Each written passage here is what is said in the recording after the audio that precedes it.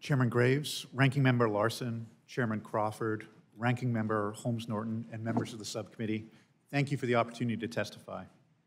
I'd also like to take this opportunity to thank the men and women who keep our economy moving by driving trucks today, and in particular the Aurora Vehicle Operations Team during National Truck Driver Appreciation Week. My name is Chris Urmson, and I'm the CEO and co-founder of Aurora, an American autonomous vehicle technology company headquartered in Pittsburgh, Pennsylvania. Thank you for the opportunity to testify this morning and for the subcommittee's interest in learning about and collaborating on this important topic. Today, I'd like to tell you about how safety guides everything we do at Aurora, the jobs we support, and what the future of autonomous trucking looks like from my perspective. Over my 20-year career, I've worked on solving one of the toughest engineering challenges of our time, enabling vehicles to drive themselves safely. From my time with Carnegie Mellon, then Google's self-driving car project, and now at Aurora, my passion for improving safety on our roadways has driven my career.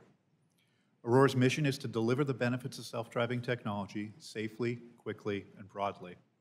We're building the Aurora Driver, which will safely move goods and people through the world. The Aurora Driver is made up of the hardware, the software, and the data services needed to drive vehicles safely. Since founding Aurora in 2017, I'm very proud that we've grown from just our three co-founders, Sterling Anderson, Drew Bagnell, and me, into a publicly traded company that employs 1,800 people in 8 cities across 7 states. Together, Aurora's team is an incredible compilation of talent, experience, and expertise. In addition to investing in the people who work at Aurora with me today, we're trying to do our part in developing the future workforce for the jobs of tomorrow.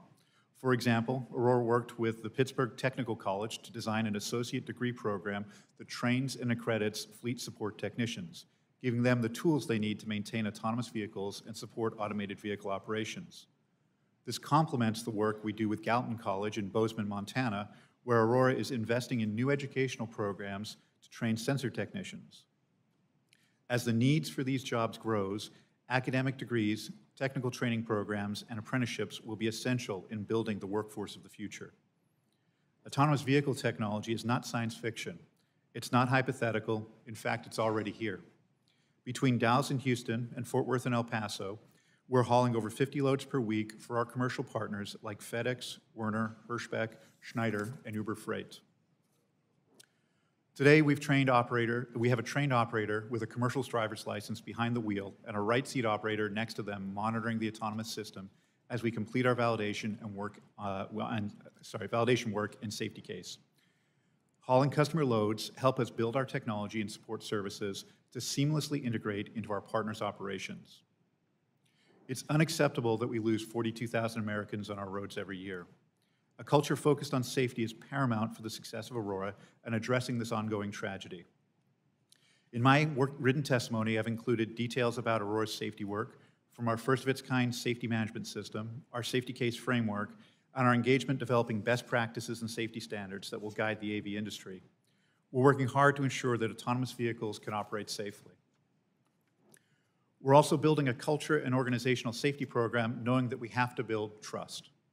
First and foremost with all stakeholders, from legislators and regulators at all levels of government, to our customers and the communities where we operate. Aurora's Chief Safety Officer, Nat Buse, testified at the autonomous vehicle hearing last February, and I look forward to answering questions about the progress we've made since then toward completing our safety case.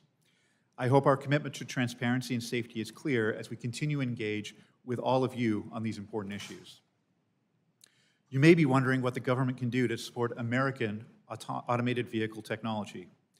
I'm looking forward to answering your questions you may have about our cab-mounted warning beacon exemption application pending before FMCSA. Granting the application would be a clear way for the federal government to support the safe deployment of all AVs and demonstrate to the world how important improving roadway safety is to the United States. The basic principles of American innovation and the free flow of capital are why we could build a company with a mission and business model that will benefit America. America must maintain this competitive advantage and continue to invest in automated vehicle technology.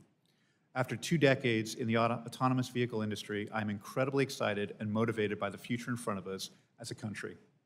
I look forward to answering your questions. Thank you.